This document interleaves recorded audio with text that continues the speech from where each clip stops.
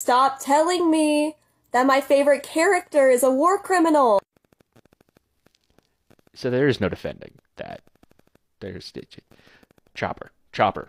Chopper is Chopper. Unlike the last two people I talked about, namely Uncle Iroh from Avatar The Last Airbender and Dalinar Kholin from the Stormlight Archives, Chopper doesn't go through a redemption arc. Chopper doesn't try to make amends. Chopper doesn't really seem to care that he violently blows things up on a regular basis, both people and droids, and is probably guilty of numerous war crimes in the Galactic Empire, and possibly the Republic. Yeah. He's done a lot. He's done a lot of a lot. But the thing to keep in mind with Chopper is that he has severe PTSD. You know the meme about the Vietnam War vet and, oh no, I hear the chopper's coming, right, as they flash back to their PTSD. That's Chopper every time he hears a droid beep. Chopper served in the Clone Wars as a Y-Wing astromech, who during the Battle of Ryloth lost his pilot.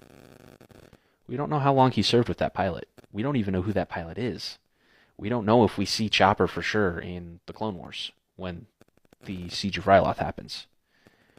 All we see in Rebels is Chopper crying, it looks like, over the remains of the Y-Wing that Hera pulled him out of in front of her ancestral home and repaired him from. All we know is that, to some degree, Chopper feels he failed his pilot, and that he failed to save them during the droid invasions and the defense and possibly later reclamation of Ryloth.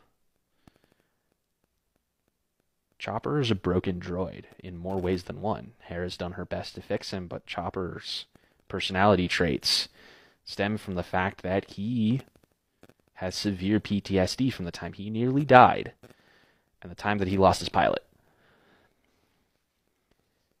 Yeah, Chopper's committed war crimes, but so do a lot of people who have severe PTSD, especially when they're fighting to make sure that those type of things that happen to them don't happen to others who can't defend themselves.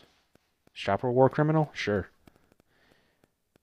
But we need to take that with a grain of salt, because sometimes our traumas are what leads us to do things that we regret later.